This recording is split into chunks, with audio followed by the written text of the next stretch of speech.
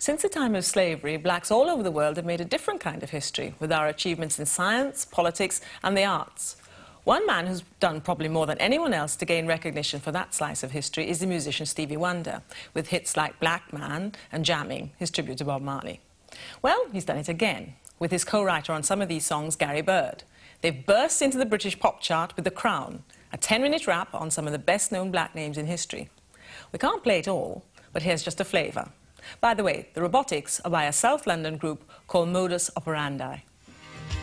When you wear the crown, you will not need to smoke to come to dust or speed. With the crown, you can become the high, and you will make it if you try. But don't you ever forget what it will take to wear the crown. You cannot fake. If you're gonna lead, you got to be a king and give the world your everything. Or be a man like Malcolm X and demand for all the very best. Or conduct a railroad like Harriet. We all owe her a lifetime debt. If you're gonna fight, don't do it free. Make them pay to see, just like Ali. Or sing like Ella and make them guess. Is it you or is it Memorex? If you play a sport, become #1 like Joe Louis and Jackie Robinson. Make Dr. J your shining star. Shoot like magic, dunk with Jabbar. Or if you can write, then write some books like Langston Hughes or Miss Brooks. If you think you're smart, don't deceive us. Be an Imhotep, be a genius. And don't let anybody confuse the fact you don't wear the crown just because you're black. Everybody in the world has a crown in place that becomes their culture and their face. And so it is, we will not deny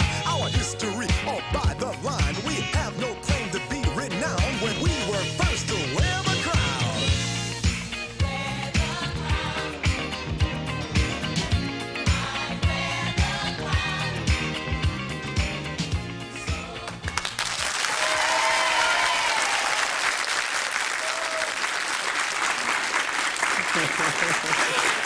Gary, welcome to Black on Black. Now, The Crown has been streaking up the charts. I think it came in at 21. It's now at number 6. And you went round the clubs on Saturday. How's it been doing? What's the reception been like? Well, it's been doing very well. I came really to London from Germany, from Munich, actually, where we did a videotaping for a television show there called Formula One. And we came in really kind of for the first evening for sort of a night on the town, a quiet night, I was told. And when we went around to the clubs, the reaction was just so fantastic, really from all sorts of people in London, a very multi-ethnic type audience. And I wound up performing in about 3 clubs all over London. You know, I couldn't resist. You know, so we had quite a bit of fun, and the response has been really very fantastic. Now, I think people love dancing to it because it is dance music, but it's more than that, isn't it? Yes, it is. What is The Crown exactly? Well, The Crown is really a point of consciousness at which all people can achieve their true potential. In many cases, I think that all of us suffer from the ideas that people have of those things that we can't do for whatever reason. Sometimes it may be race, sometimes it's lack of education and so forth. And The Crown is a place in our minds where we can go and where all becomes achievable. Yes. Now, there are lots of references in The Crown to black history. And for instance, at the beginning, the part that we didn't play, you make a reference to a crew, a black crew, who sailed to America long before Columbus. Who are they? Yes, well, Dr. Ivan Van Sertima, who is from Guyana, has documented in a book called They Came Before Columbus the fact that 2,000 years before Columbus arrived to the New World, that Africans had made the journey, not one time, but several times, and not by accident, but deliberately. The proof of their visit is a series of stone heads, which are about 8 feet high, and which weigh somewhere between 40 and 50 tons. Now, these stone heads have on their faces features that are absolutely African in origin. Now, there's been some level of a reaction to this by a number of anthropologists, many who say it is indeed obviously true, and others who say that perhaps the reason that they look so much like Africans is because the tools weren't sharp enough to cut the lips properly.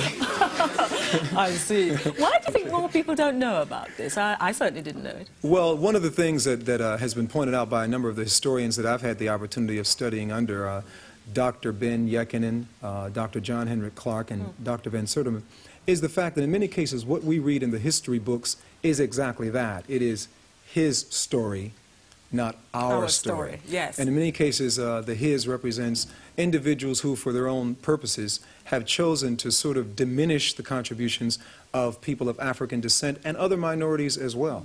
Well, The Crown certainly tells our story, and to bring it more up to date, there are references to people we all know like Muhammad Ali and Malcolm X. But for a British audience, some of the people you mention as wearing the crown or nearly wearing the crown, we don't know about. There's somebody called Dr. J and Magic, who are apparently baseball and basketball players, aren't they? Basketball players, yes. Yes. Well, Dr. J is, his name is not Dr. J originally, it's Julius Irving.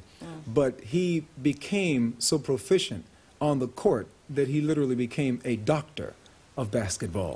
And so he was called Dr. J for a tremendous ability to fly through the air and make seemingly impossible shots and passes, and just for the tremendous effort that he displays on the court.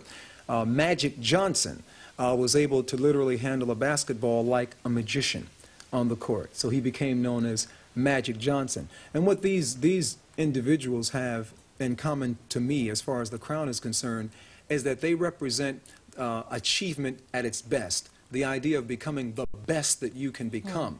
And at the point that you achieve that, I think it becomes very difficult for anyone, no matter what their racial philosophies or whatever, to deny that the best is the best. I want to come back to the ideas later and to your connection with Stevie Wonder, who wrote the music for this, but I want to talk a little bit about you. Now, you started as a disc jockey when you were still at school at about 16, and you introduced rapping into your DJ work. Why did you do that? Well, I was exposed in 1965, when I actually got connected with radio at about age 15, to a tape, which was a tape of a style that was being done at that point, which started in the late 50s by American black DJs who were rapping to the beat. Yeah. And when I heard this style on the tape, no one was doing it in my hometown, which is Buffalo, New York, and I was sort of entranced by the idea. So when I got a full-time show at 17, after working a year part-time, I decided I would do this. Now, the sort of thing that they were into in the first tape I heard was a guy by the name of Jocko Henderson. And Jocko would do a thing back in the late 50s and early 60s that was based around what he called the rocket ship show. So he would have a thing where he'd say, once again it's rocket ship time, and those not aboard must be out of their minds. The rocketeers are lined up side by side, ready to take a most exciting ride. From the earth to the moon, you've got to go with your rocket ship commander. Jocko, back on the scene with the record machine. Correct time now is 5:16.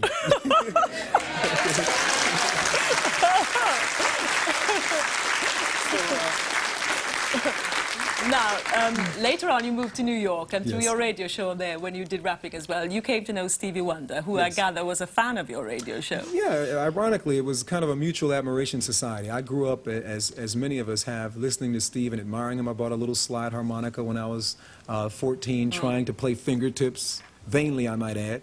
And the result of my being on the air was I was doing rapping on the air, and Steve would call me. He's a very avid radio listener, and he would call and say, hey, I really like that rap that you did, you know, and that was pretty good. And it was sort of encouraged me, and it began the development of our relationship. Well, you wrote some lyrics for him to songs that he'd already written, but this time I believe that you had the idea for The Crown, and you took it to Stevie, who then did the music for it. Yes, actually I was lyricist for Village Ghetto Land and for Black Man, and about 2 or 3 years later I had an idea for something called The Crown, and the purpose was to somewhat tell our story and to put together something that would be motivational to people of all races. Yes. And I was on my way to the studio when Stevie called, and he said, hey, what you up to? And I said, well, I'm on my way to the studio, and I got the session, and it's really getting late, you know. I said, so I'm, you know, really running a little bit behind. He said, oh, what are you up to? I said, I'm recording a tune called The Crown. And he said, what's The Crown? I said, it would take too long to explain, believe me. I said, but I'll record it and I'll give you a call back. He says, no, I want to hear it.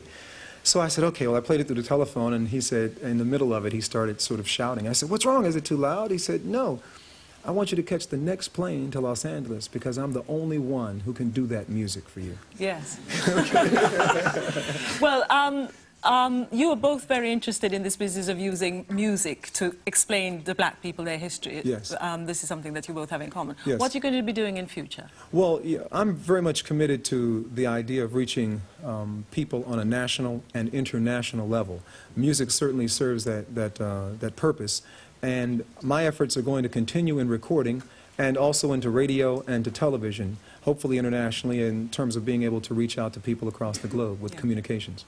Now, if this were your show and you were signing off, how would you do it in New York when you're finishing off your show? What sort of thing do you say? I'll do it as if I'm in London. Okay, right. Okay.